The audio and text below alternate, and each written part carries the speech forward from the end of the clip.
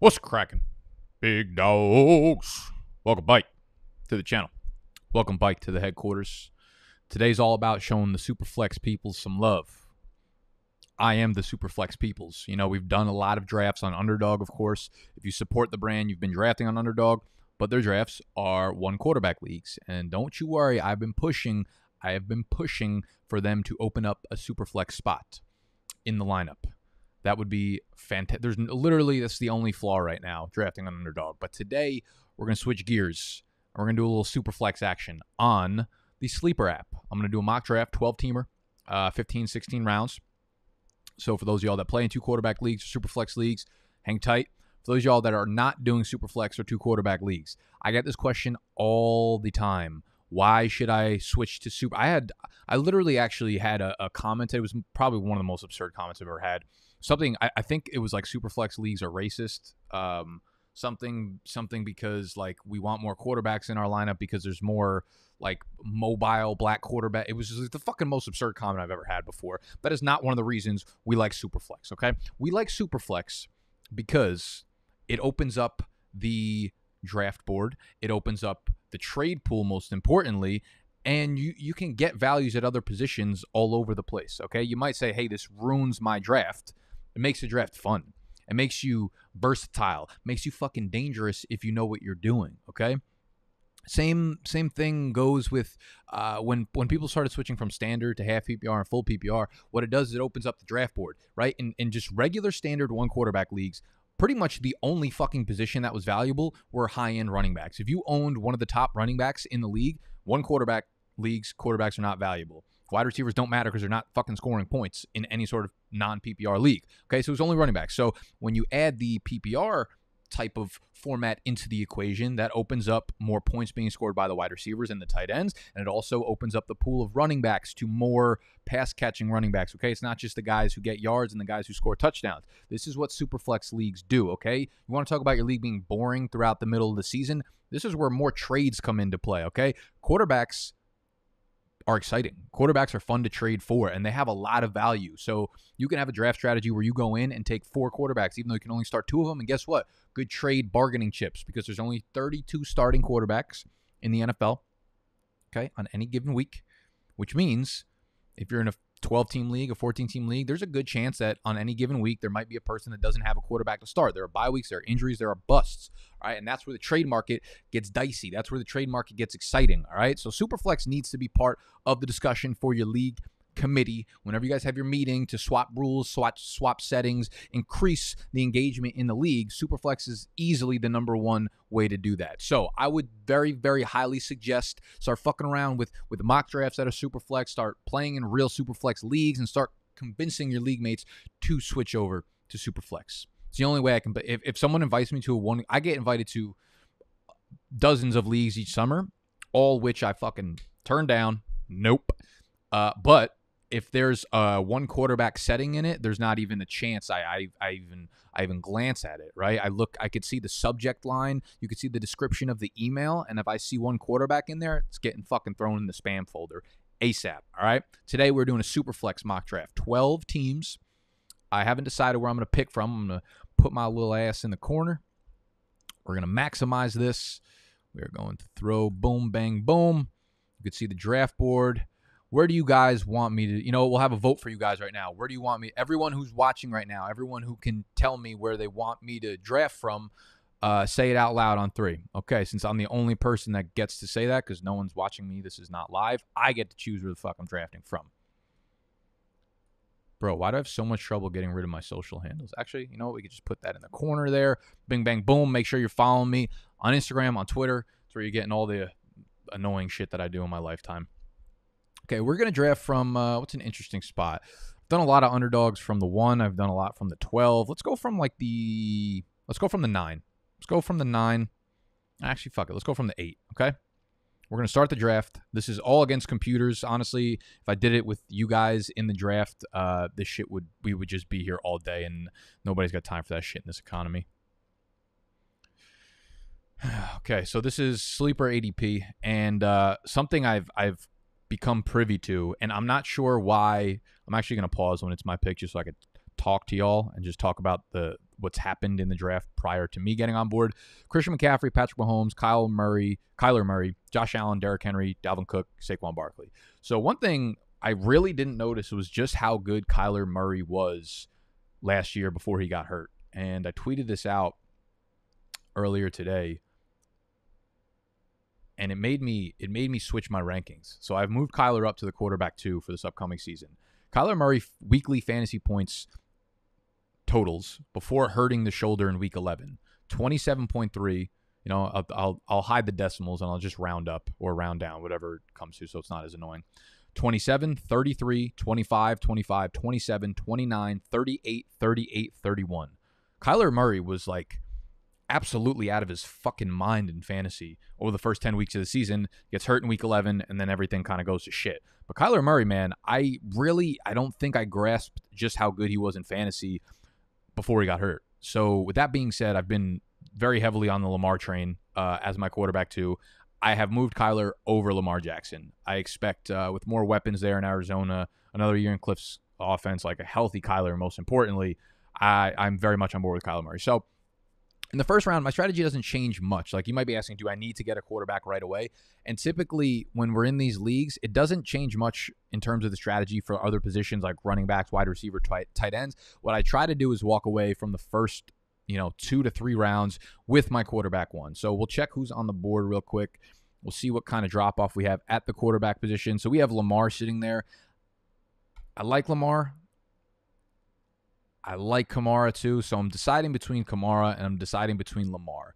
The problem with going Lamar here, going quarterback in the first round, is that the fall off to the running backs are kind of ugly. And I like to have, regardless of if it's super flex or not, I like to have my running back spots, at least my first 2 running back spots, like shored up pretty securely. That being said, though, for me, there's a tiny bit of a tier drop off from where we saw Henry, Cook, and Barkley go down to Kamara. And I actually think I have Zeke above Kamara. So I'm actually going to do something a little crazy here and probably go with Zeke. I've talked a lot about how much I like Zeke with Dak back on the field this year. He was on pace for like 85 targets last year. He was on pace for over 20 fantasy points per game last year in the 5 games that Dak started. So I'm not worried about Zeke whatsoever. And I'm drafting him as my RB1 securely. I'm paused, sorry. Resume draft. Zeke. Let me actually change the settings so I can actually fuck that. All right. Kamara, we have Kelsey at 10. Taylor. See, we're seeing a run of running back. So I'm glad I went with a running back there instead of a quarterback. Although there was a run of quarterbacks here. Russell Wilson seems super secure here at the 2-5, but I'm going to look back at the running backs, and I might double down on running backs. Like, y'all know how much I like Cam Akers, Aaron Jones. Basically, the way I'm thinking about Green Bay right now is I'm pretty sure Aaron Rodgers is just on a power trip, and I don't even mean that with a negative connotation. Like, sometimes power trips are necessary. I think he just wants to show Green Bay, like, listen, I fucking run this franchise. You guys think you got power? You want to fucking belittle me? You want to bully me on live television? Fuck that. I will make you sweat every single night in your fucking satin bed sheets. You know, your wife will never want to have sex with you again because your bed sheets are just wet and disgusting. That's what Aaron Rodgers is thinking right now. So he's going to take his vacation. He'll come back whenever the fuck he wants to, okay? And I am very, very securely in the mindset that Aaron Rodgers will be back, which makes guys like Devontae Adams, which makes guys like Aaron Jones more of a sexy pick. So it begs the question, Aaron Jones or Cam Akers for me. I'm going to go with another running back because I still think I'm going to be fine with quarterback later on in the 3rd round. What do you guys like here? Let me know in the comments. You got Aaron Jones, Cam Akers. I think that's going to be a nice little fat decision to make this offseason. I think I was working on my top 100 Superflex rankings this morning right before this draft, and I moved Aaron Jones with the assumption that Rodgers is going to be back up to, I can't remember. It was right behind this top 6 of running backs here. I think it was Aaron Jones as the 7 and Cam Akers as the 8. So we'll stay true to that. We'll run with Aaron Jones here.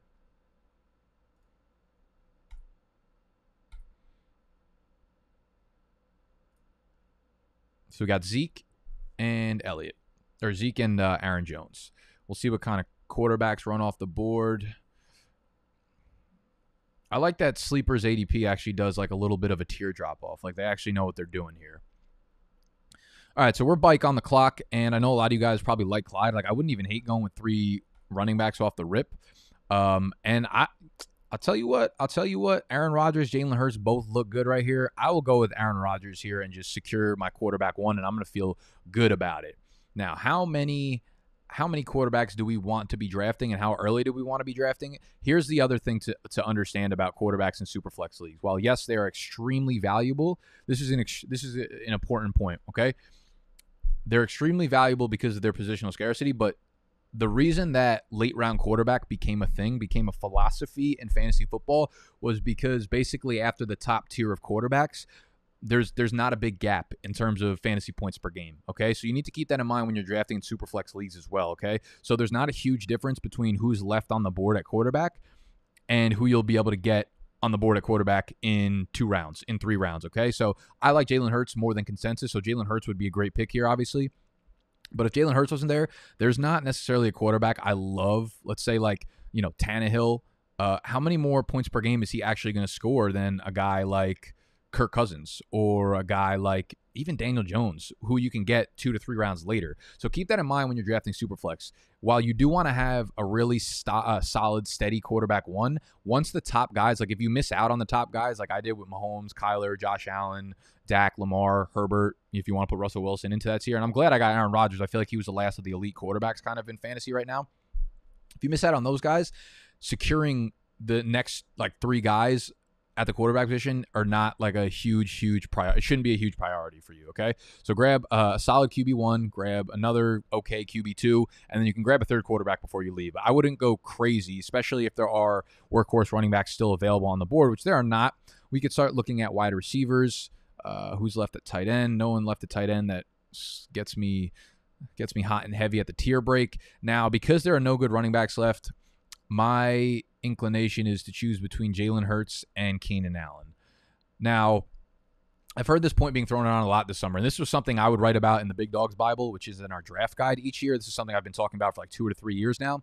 The difference between drafting quarterbacks in 1 quarterback league versus Superflex leagues is that you shoot for upside and only upside in 1 quarterback leagues, right? You could wait late round quarterback, and you could wait and draft like a Trey Lance. You can draft like a Kirk Cousins and a Trey Lance, right? And get those guys in like the 10th, 12th, 13th round. You only want to shoot for 1 quarterbacks that have upside, okay? That's why Trey Lance is like the perfect pick. Justin Fields, perfect pick. Guys like that who have running upside, Daniel Jones, perfect pick. Because if they don't hit, guess what? You could just hit the waiver wire and grab somebody else. That's the beauty of drafting 1 quarterback leagues. You could completely shoot for upside. In Superflex leagues, you kind of want safety, right? You don't want risky, right? The more upside a quarterback has, the later he is in drafts with the more upside, the riskier he probably is. That's why he's going later in drafts with that type of upside. If they have that type of upside and they're going early in drafts, it's probably because their floor is pretty safe too. So when you're in Superflex leagues, typically I would tell you that you want to draft for safety at your quarterback 2 spot. With all that being said, though, I really like Keenan Allen. I don't know if I love him for half PPR though, so I'll probably sit this one out at the wide receiver position and go with Jalen Hurts because that's my guy this year. Y'all know I love this man, and I'll be grafting a ton of Jalen Hurts stock. Listen, there's been a lot of research. There's been a lot of studies done on Superflex leagues and drafting, and the same principle pretty much holds, man. You want to be going running backs. You want to be going quarterbacks early. There's no positional scarcity at wide receiver. They don't have advanced scoring. The top end of the position does not outscore the bottom, the lower wide receiver ones. Same for wide receiver 2 to the bottom wide receiver 2s. It just doesn't make sense to go with wide receivers early in these leagues. Okay, so we're sitting here at the 5-8, and the tight ends are gone that I'd want. The wide receivers are sitting there. I really like Amari Cooper this year. It's not a stack or anything, but I don't really like anyone else at wide receiver. So looking back on it, what I could have done was went with Keenan Allen here as my wide receiver 1, or even a Chris Carson. I didn't realize I forgot Chris Carson was still on the board, but I could have went with a Keenan Allen or Chris Carson here and then got Tannehill down at the 5-8. And that's what I'm talking about. There's not really a huge drop-off from the guys you can get 2 to 3 rounds later when we're talking about the quarterback 2s. So I will grab Amari Cooper in the 5th round. I really like him. I think him and Dak just have a great natural chemistry. And if Cooper can stay on the field, which has been a problem for him for a long time, I think he'll make some magic this year. So I'm glad I got Cooper there because we just saw a little bit of a run with the wide receivers. And let's look back at the running backs. So now we're kind of getting into not necessarily flex range because I guess we got to grab another wide receiver. But here's where I would start to look at, maybe you do go with the Ryan Tannehill. Maybe you do go with, I do have Ryan Tannehill a pretty solid tier above the rest of these guys. So you might grab him and then use him as trade bait, okay? The other thing to take into consideration when it comes to Superflex leagues is your league size, okay? The bigger your league is, the more important it is to get your quarterbacks and get them early, okay? If you're in a 10-team league or an 8-team league, it's not that important. Superflex leagues are not that important to be securing a bunch of quarterbacks. Even in 10-team leagues, like the E-Town Get Down is a 10-team league. Even in that league, you can grab quarterbacks on the waiver wire. It's very possible and it's very likely. Even if they're like quarterback 25, 26, 27, they're still usable in your Superflex spots, and they're going to give you a floor of 14 points a week, all right? And that's better than anything you're going to get as your sixth best skill player. So the smaller the league, the less important it is for you to be jumping up to grab your second and third quarterbacks. The high-end quarterbacks still make a big difference no matter what size the league is, but you don't have to be going nuts about grabbing your third quarterback. So if you're in a 12-team league, Ryan Tannehill, probably not a bad pick here, but because I went with Jalen Hurts, I don't really need a third quarterback, and we could still wait like 3 rounds and get a Ryan Fitzpatrick or Derek Carr or whatever it is as my quarterback 3. So we'll do that. There's no running backs that really jump off the screen to me here. I do actually like Mike Davis a lot in the 6th round. I didn't realize he was sitting there. Let me see what else we got going on. Not a big tier jump up here. I wish I had more confidence in the San Francisco passing offense. I would love to snag Brandon Ayuk here. Robert Woods, I don't hate either. You know, I talked about Robert Woods in my last video, whether or not I thought people were sleeping on him. I don't think people are sleeping on him. Like, he's going around wide receiver 18 to 20, and he's finished right there in terms of points per game in basically every single year. So he doesn't really have a lot of upside. This year with Stafford, though, that is the only reason why you could probably change your tune on him a little bit. I think Stafford's going to elevate that offense to a really successful place. So I don't hate Robert Woods here, so I'm probably actually going to grab my second tight end or my second wide receiver in Woods and feel solid about it. And we'll see if I normally in a regular draft I might have went with Mike Davis there. I was hoping that he fell back to me, but he didn't. And we didn't see a run of quarterback, so I'm glad that I faded Tannehill there.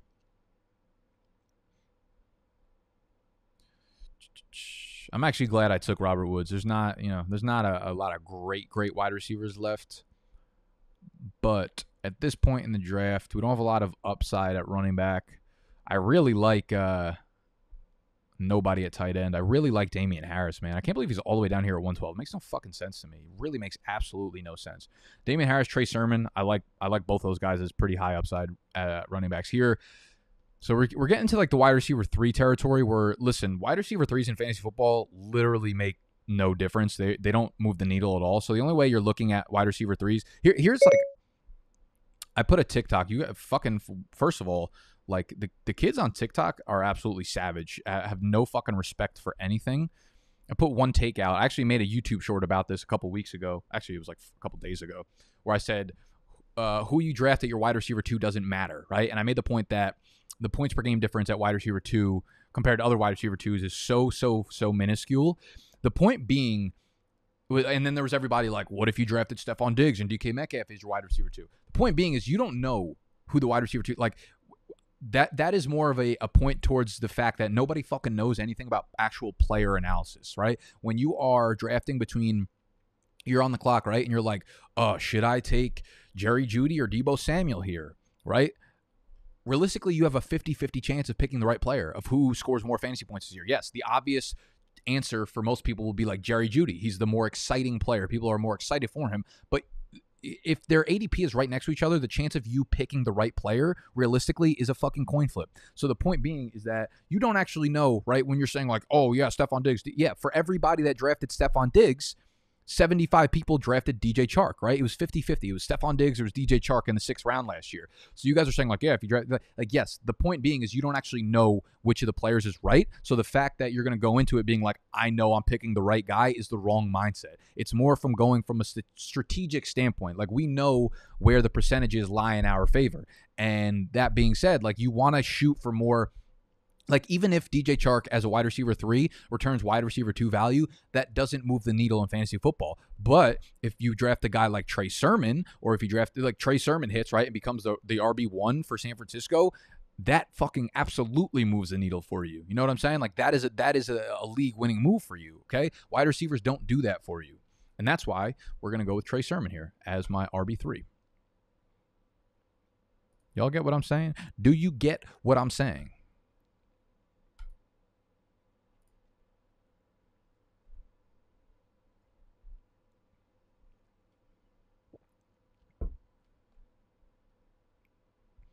All right, cool. So Jerry Jeudy's still on the board and available for us. So we're going to throw him in the queue. He's probably the last of the wide receiver 3s that I like right here. Damian Harris in the queue. Tannehill's still sitting there, huh? I feel like I should take Tannehill. I feel like if this was a real live draft, I would probably take Tannehill here and then try to move him in a trade, because the value of Tannehill versus the value of these skill players is just so different. So I'm going to go with a third quarterback here. I'm going to take Tannehill. I'll be able to find another wide receiver that I like. Man, not even starting off a quarterback run. I thought that was going to make things pop. Well, I was going to make pop, pop, pop, pop, pop, pop, pop, pop, pop, pop, pop. There we go. There's the quarterbacks running amok. Let's go. Let's go. Is that considered starting a run because there's 75 fucking picks behind me? Definitely not. Okay, see, the running backs are getting ugly. I'm glad I got my 2 top guys all the way up there. And then we're sitting here and we're like, okay, who do we like as a wide receiver 3 or a tight end?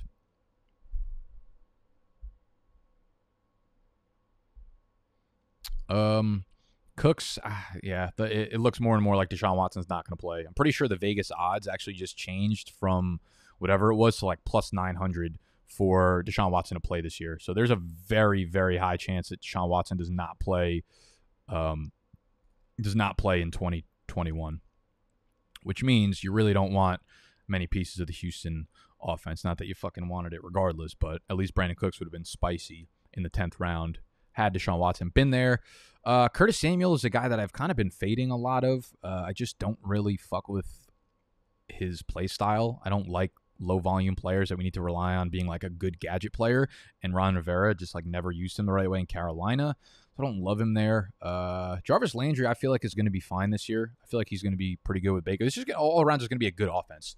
Like, I know they're much more like run first and run heavy, but just give me pieces. At least, like, he has a very real chance of being the wide receiver 1 in Cleveland. Like, fuck OBJ.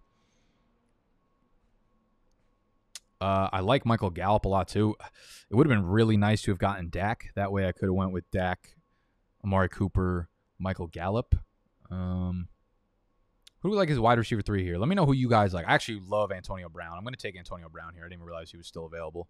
We can go with Antonio Brown. Antonio Brown splits when he was healthy and on the field last year. The target share between him, Evans, and Godwin were virtually like identical. It's actually kind of wild.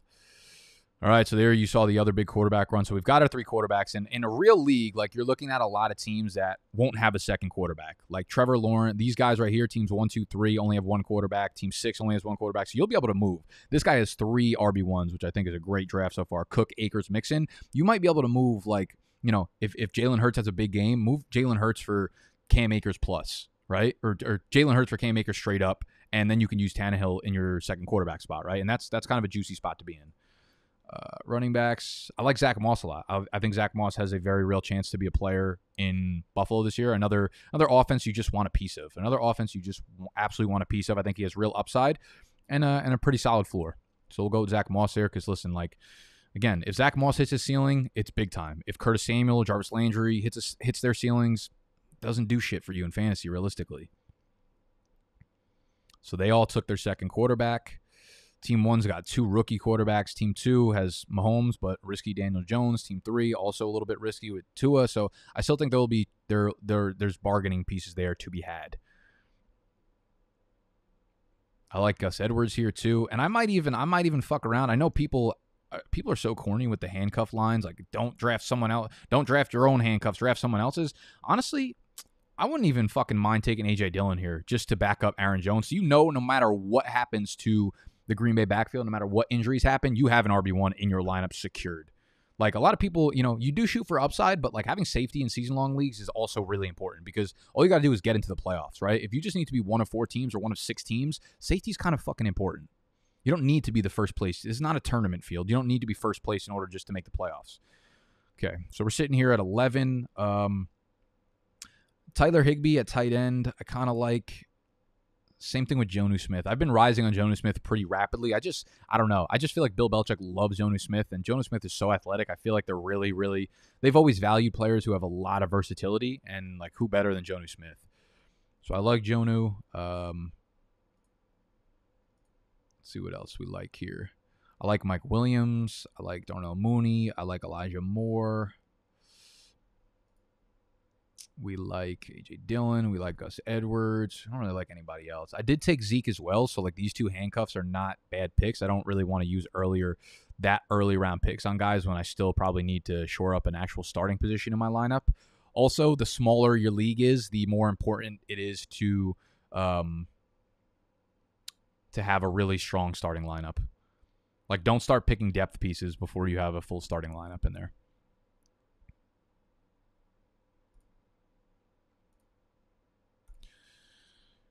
Okay, so we're going to take our first tight end here, and we will take, I'm not a huge fan of Tyler Higbee, but a lot of smart people that I trust in the industry are very high on Tyler Higbee. So I will diversify the revenue as always and listen to those smart people because while I am really smart and I have a really fucking big brain, every once in a while I'm wrong.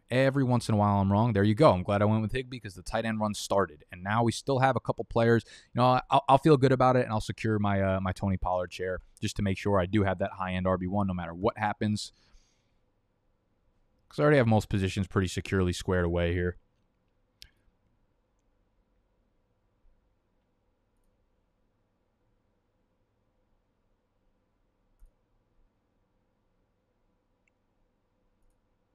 Let's look at the roster. Let's look at the roster for a minute. Okay, so we've got let me pause this for a sec. So we have Aaron Rodgers and Jalen Hurts as our 2 quarterbacks in the Superflex League. We have Zeke, Aaron Jones. We have Amari Cooper, Robert Woods, and then our flex spots will need to get some lucky points probably out of Sermon, Antonio Brown. Who else did I take? Zach Moss. Tony Pollard. So I think between Zach Moss, Antonio Brown, Trey Sermon, we'll be fine starting a flex play. And again, I do have Ryan Tannehill on the bench, so I could stream quarterbacks, which makes that position just that much stronger. Or I could easily move Tannehill for a wide receiver 2 or an RB2 or whatever, and use them in the flex spot as well. So I gave my team some versatility with that 3rd quarterback pick. All right, let's go back to drafting. Resume draft.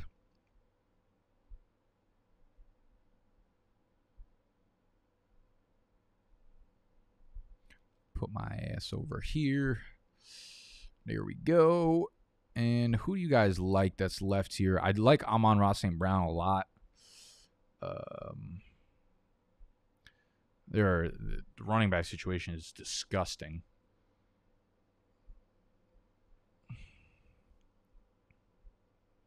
Other handcuffs I don't really hate are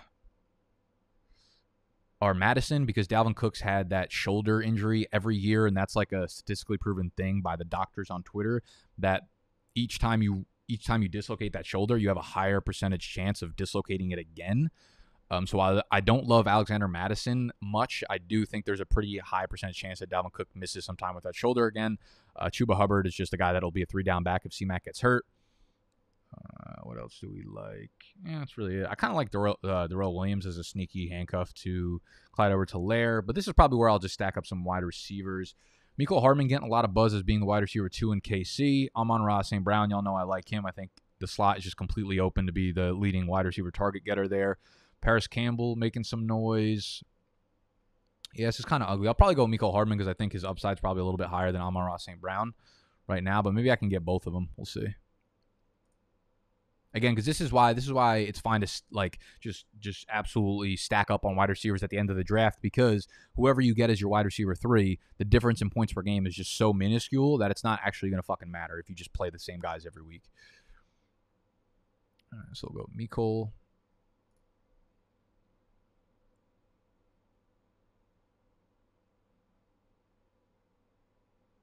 Come on, I'm on. Ah, you fucking cunt. Jalen Reagor. Is this where we do the? Is this where we stack? Is this where we fucking do Jalen Hurts? Jalen Reagor. Little Jalen to Jalen action. Got to do it. Throw your J's up. Happy Kwanzaa. I'm kind of hoping. Damn. I wanted Gerald Everett to fall to me. Actually, I was gonna take a second tight end just because Higbee. While you could feel pretty good about it. Who actually knows what the fuck happens with him, right? Any tight end after like the first 5 or a fucking absolute crapshoot. But there's no one I really like still left on the board, so whatever. We'll roll with probably another wide receiver. Denzel Mims, John Brown. I think John Brown has a pretty good chance of being the one there in Las Vegas, so I don't hate that pick. Every running back left absolutely stinks. Did I get Damian Harris? No, I didn't. I missed out on Damian Harris. We'll go with John Brown here, and that will round us out. What quarterbacks are left? See, this would never happen in a real Superflex league. Like, people would take a second and third quarterback. Or a third quarterback to make sure that they're okay at the position. But here we are. So let's round it out with Johnny B.